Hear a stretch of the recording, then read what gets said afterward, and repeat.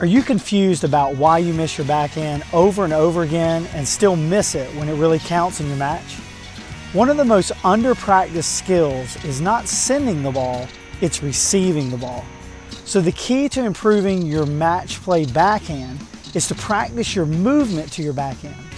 Getting to the ball, loading in the appropriate stance, and then using the best contact move when striking the ball is how you make your backhand its best.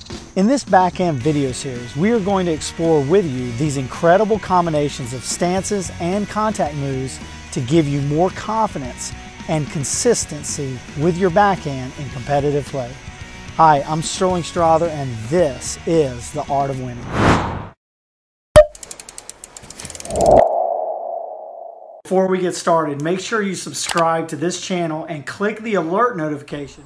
Okay, we're going to talk about the two-handed backhand today, and specifically we're going to be working on how much do you train the left hand on a two-handed backhand. Okay, so we have Pierce here. He's right-handed, so he hits a two-handed backhand. So a lot of times we see a player that hits a two-handed backhand, we see them, if they're right-handed, when they come through, they're too much right-hand dominant, right? So if you're too much right-hand dominant, a lot of times if you've never hit a one-handed backhand and you don't understand how to create topspin with a one-handed backhand, you'll tend to sort of block through the ball and the racket face will turn a little bit, the top edge of the racket will turn back as you hit the ball because you're not using enough left hand. So the way we want to talk about training the left hand is you've got to get more in touch, Pierce, with the fine motor skills in your fingers of your left hand, right? Because when we're right-handed, we eat with our right hand, we pick up stuff with our right hand. So you have good dexterity with the right hand and how to control your fingers, right, in a finite way, right? Fine motor skills.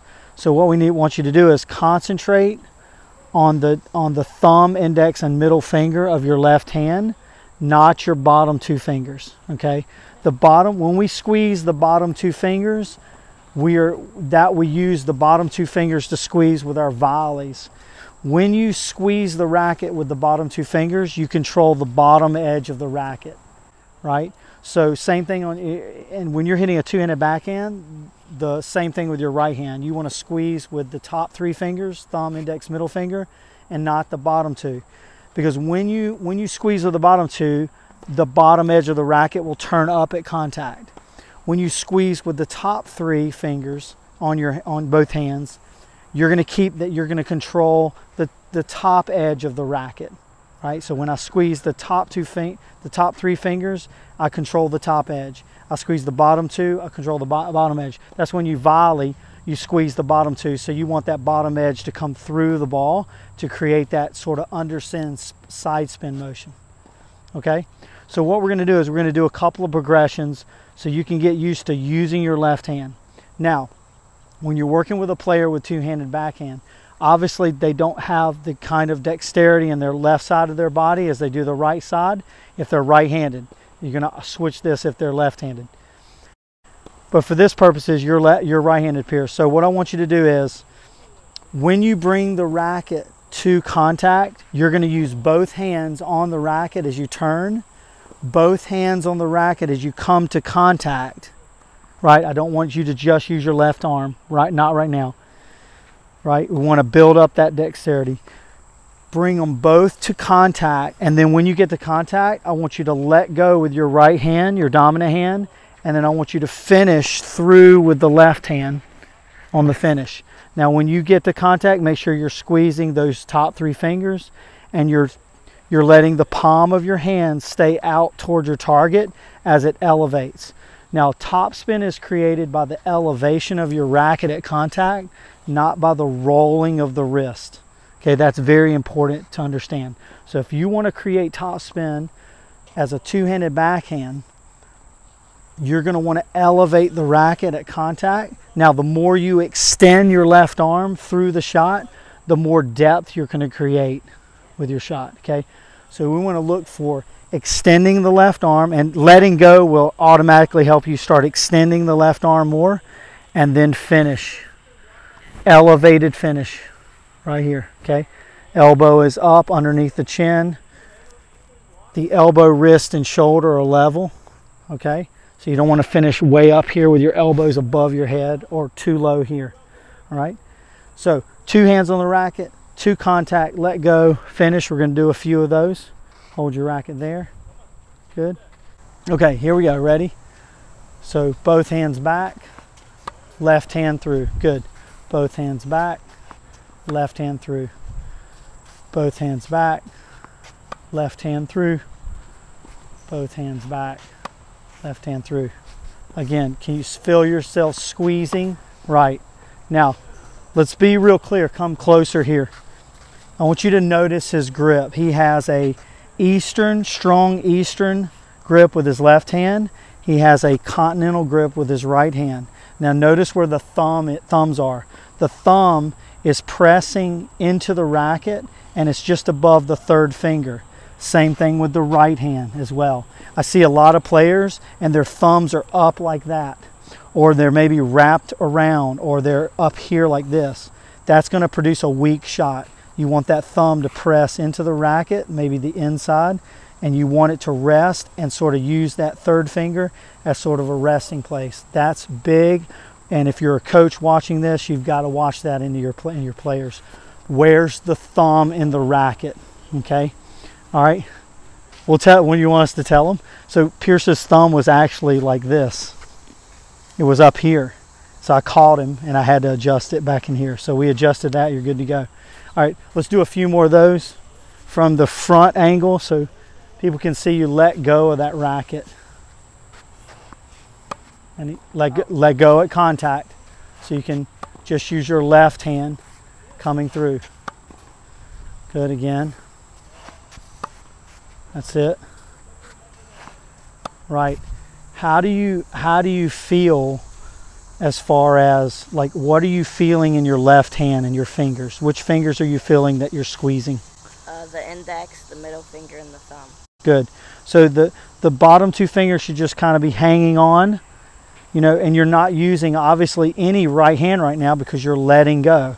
Now the second stage of this is you're going to keep your right hand on the racket and you're not going to squeeze at all with your right hand. This is crucial in the next stage, is you're just going to have it on the racket and you're still using that left hand as the driver. So just picture you're driving with your left hand and you have your right hand is the passenger. Okay, there's no 2 drivers yet. We're going to get to that because the ultimate goal here is for him to use both hands equal pressure on the backhand, but he's got to get more feeling and more use of his left hand right now because he's not left-handed. His dominant hand is right. So he needs to get the left hand caught up at least somewhat with the right hand. It's never going to be as strong unless you just start doing everything with your left hand for like the next 20 years. Because, well, 14, like you're 14, so you've used your right hand for 14 years predominantly. So you'd have to catch up. Okay, we don't need to worry about that right now. Just use your left hand here in this phase. All right, so keep both hands on and just use your left hand. Very good finish. That's it. Nice. Feel that left hand driving the shot. Awesome. Few more. Few more. Good. And drive that shot. Watch your spacing. There you go. That's it. Good. Now, many of you maybe are watching this and you notice that Pierce is hitting these balls from just behind the service line. Well, there's a reason for that. I want him to take the net out of his mind. I want him to feel free to swing through and concentrate on what he's doing with his hands and not have to worry about sending the ball 39 feet or 40 feet behind the baseline over this net. So we put him closer to the net. If you start out these challenges, these sequences of progressions with the player closer to the net, they tend to actually get be more focused on the performance of the stroke. Like you're more focused on the performance right now and not necessarily where you're hitting the ball. Yeah. Right? So we're focusing on techniques exclusively right now because that's a part of being a better player. You've got to have excellent technique to play at the high levels, right? And then we'll start to mix this into point play, all right, and see if it holds up under pressure. All right, this time the last progression here for the sake of this video is you're going to squeeze with both hands as you make contact. Now remember, you're squeezing with these 6 fingers, and the last 2 fingers on each hand, they're just holding on as passengers.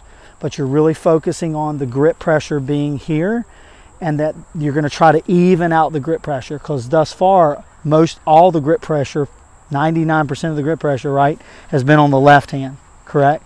Yes. So now you're going to try to distribute it a little 50-50, maybe even 55 left hand, 45 right hand, somewhere in there, but only you know that difference. But I'm going to ask you questions. How did that feel? Did that feel more right hand? Did it feel more left hand? And we'll kind of focus in on what that grip pressure is between the 2 hands. Okay. Here we go. So both hands equal pressure. All right.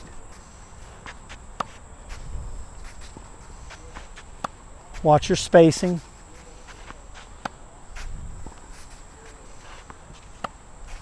A little bit more underneath the ball. Good. Now, let's actually drop back to the baseline all the way. You're going to send these from the baseline. Go. Watch your spacing. And again, equal. And 2 more. That's good. Good. So today, all we really focused on in this backhand, improving your two-handed backhand video, is just really the hands and the grip pressure. Hope you enjoyed the video. Make sure you push the notification button to receive new videos we're going to be releasing, and also subscribe to the Art of Winning YouTube channel, and we'll get more videos like this on the technical part of the game and also the tactical and strategic.